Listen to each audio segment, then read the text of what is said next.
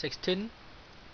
Overall change in oxidation number of chlorine from ClO minus to forming ClO minus from chlorine. So we have chlorine element, oxidation number will be 0, and chlorine in the ClO minus oxidation number is +1.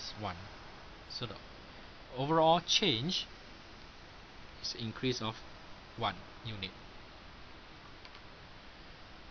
17. Trend for group 7.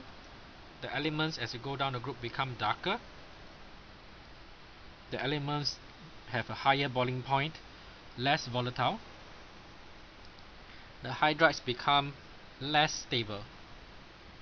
Okay, it's easier to break the bonds for the hydrides. The reactions become less vigorous, that's correct. It becomes less and less reactive as you go down the group.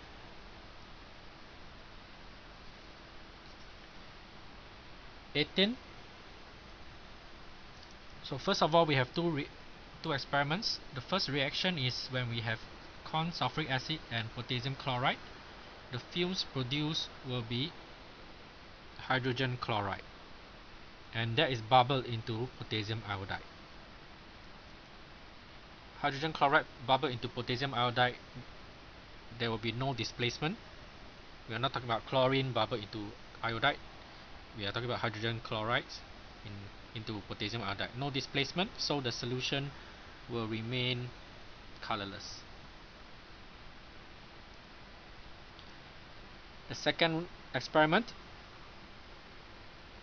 potassium chloride dissolved in aqueous ammonia and then added to silver nitrate. Now, silver chloride might be formed, which will be a PPT, but in the presence of aqueous ammonia, it will actually dissolve in aqueous ammonia, and we will not see the PPT actually appearing at all. So again, we will end up with a colorless solution.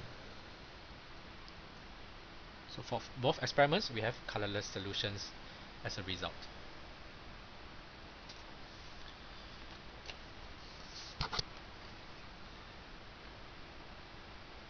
19. Carbon monoxide, nitrogen oxide, sulfur dioxide. Which one will occur in the atmosphere? Carbon monoxide will not be spontaneously oxidized. We will need burning for it to happen. Combustion reaction. Nitrogen oxides will not be reduced spontaneously, okay, in the atmosphere. The keyword being occurs in the atmosphere.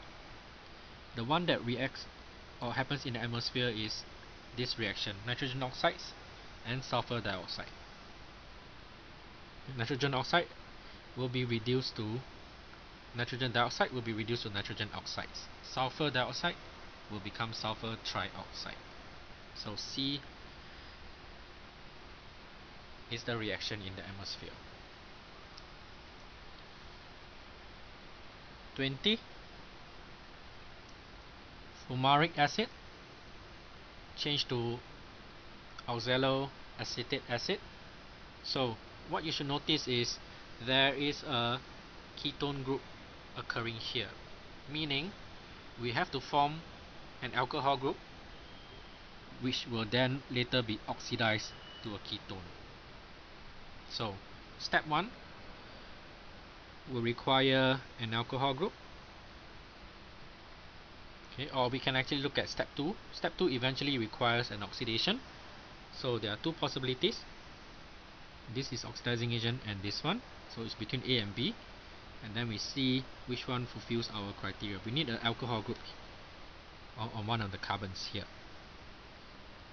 Right? A doesn't have the alcohol group, but B has the alcohol group that can later become a ketone. So we actually will have to hydrate it and then oxidize it later.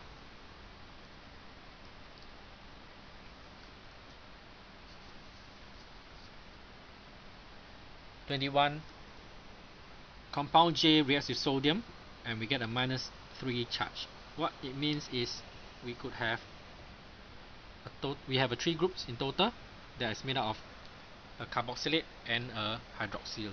How much of each we can't be sure, but total is 3. and then we are told that it reacts with sodium hydroxide to produce a -1 charge. That means it only has one group of COOH. So one group of COOH and two groups of OH. That's the information we can gather. So if we look at the options for two groups of OH here and one group of COOH.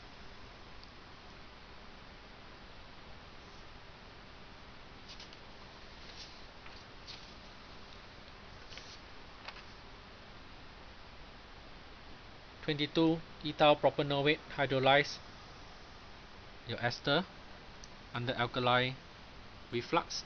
We will get two organic products. The first organic product will be your propanoate salt, okay, because it's alkali conditions. Your second one will be your ethanol. What's the mass of each product percentage? So we use the MR 96, including the sodium here, 46 for your ethanol. So percentage for your propanoate will be 96 out of 96 plus 46 times 100, so 67.6%. Okay, the other one you can calculate, or you can take 100 minus 67.6. Okay, so we have these two combinations.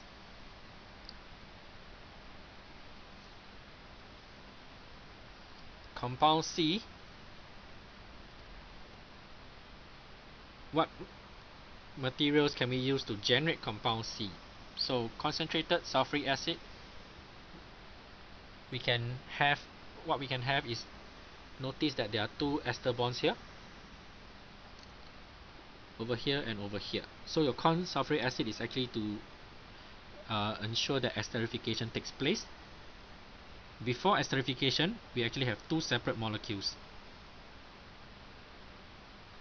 One that contains an alcohol group here and an acid group over here. Same for here, acid group and an alcohol group. So actually they are the same molecule, okay, which is this molecule, one end with the alcohol, one end with the acid. And when we esterify them, they will actually form the ring.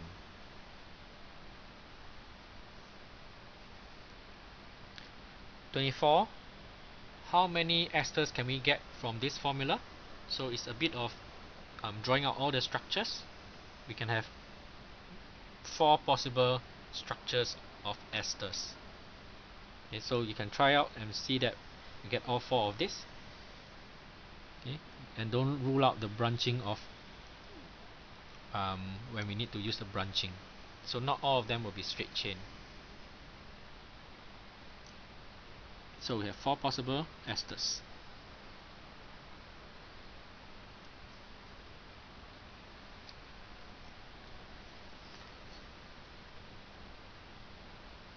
(25) Which compound on reaction will give a chiral carbon? So we have our carbonyls. This is an ester, so this one will not need to be considered. Okay, we have to check A, B and D, which are our carbonyls. So adding of CN, the H will be here, the CN will be on the other side, right? And then we have our chiral carbon here. So A will be answer. We can check B. B, we have two groups that are the same. So adding a H and a CN on this side will not give us a chiral carbon. Okay, same for D. We have two hydrogen, so we will not get a chiral carbon here.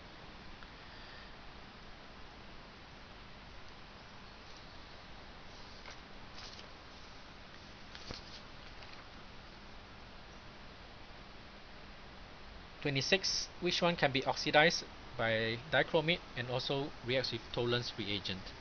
So I listed out the groups or the functional groups for the WXYZ, ketone and alcohol and all that.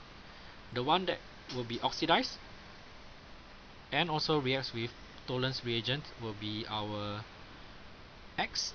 Okay, we have an aldehyde that can be oxidized and also reacts with Tollens reagent. And Z. Okay, we have an aldehyde group that can be oxidized and reacts with Tollens reagents. For W, it can be oxidized but won't react with Tollens reagent. For Y, it can be oxidized and not react with Tollens reagent. So X and Z only.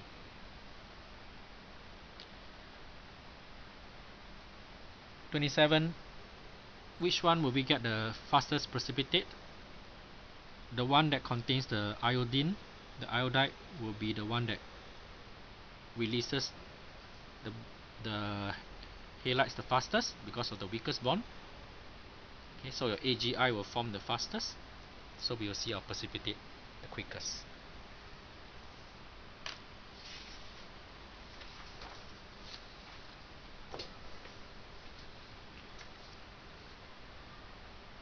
#28. This energy profile shows that there's an intermediate. Okay, so which one does not have an intermediate? For A, C, and D, we have our intermediates, which I draw out here. Okay. C is a tertiary halogen, halogen alkanes, so it will actually have a carbocation. Okay. D, we will also have our intermediate. So A, C, and D have intermediates. B will not have an intermediate. It's a primary halogen alkane. It will actually have a transition state.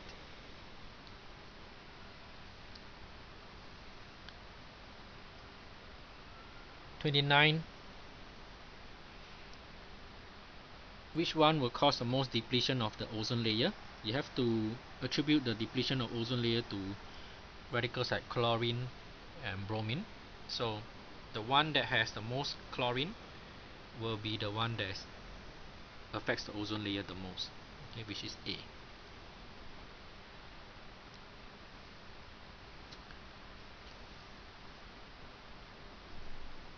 PVC. PVC, the repeat unit is drawn here. Only one chlorine here. So it produces a highly acidic gas. It can produce HCl. Okay. Your PVCs are saturated. The polymer saturated, that's true. Okay. Empirical formula C2H3Cl, same as a monomer. Repeated unit is not correct here. It's only one chlorine instead of two. So D is wrong.